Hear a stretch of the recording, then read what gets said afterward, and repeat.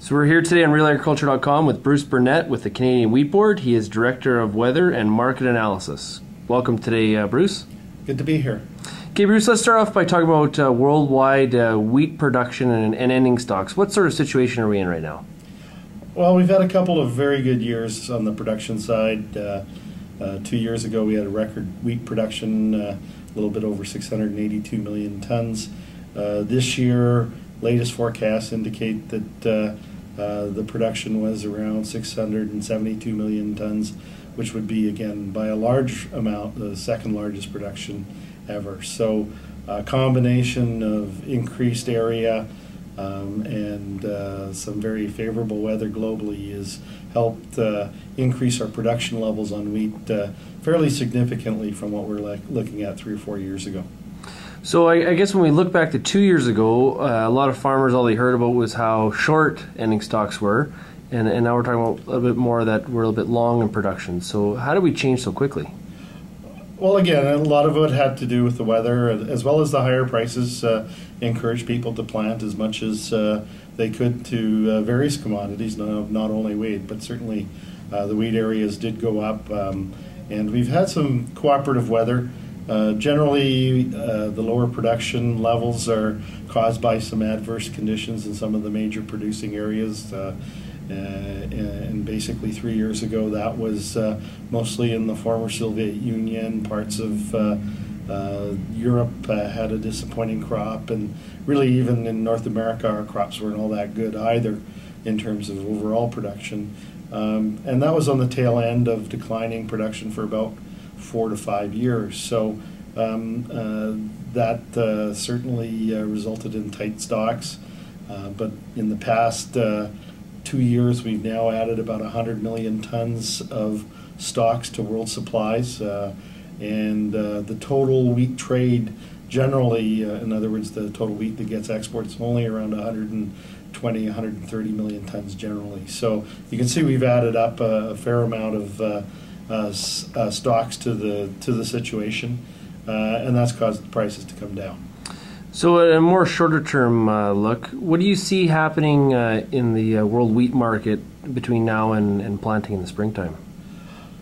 Well, a couple of things are happening right now that bear watching. Certainly in the futures market, we're seeing some buoyancy right now that I think most people are attributing to speculative fund money coming in, which is helping on the futures side, but really in terms of the global fundamentals, as we were talking about before, it really hasn't helped that situation. So these increases in future prices are probably not going to be all that long lasting unless we run into some weather difficulties as we go into next year. We've had a few issues crop up. That late corn harvest in the U.S. Will result in a lower wheat area because some of the winter wheat didn't get in. Much as a similar situation in Western Canada, we didn't plant as much winter wheat area as we did in the previous 2 years because of some of the late harvest that we had. So events like this can start to pull down production levels. As we sit here right now, though, looking at the major producers, it still looks like there's going to be reasonably good production for next year.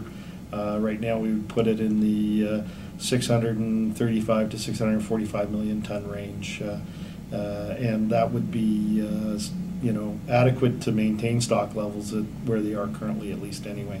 Okay. More specific to Durum, a lot of people, viewers of the site, sending me emails asking questions about the sort of maybe bleak Durum outlook. What's happening in the Durum market?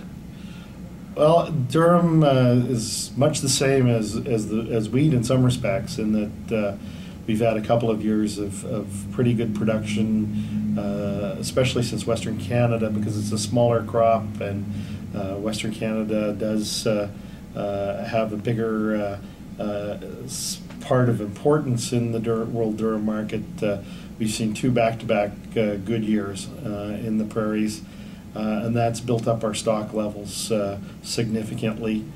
We went from essentially at pipeline levels in Western Canada to years ago to now pretty significant carryovers on Durum.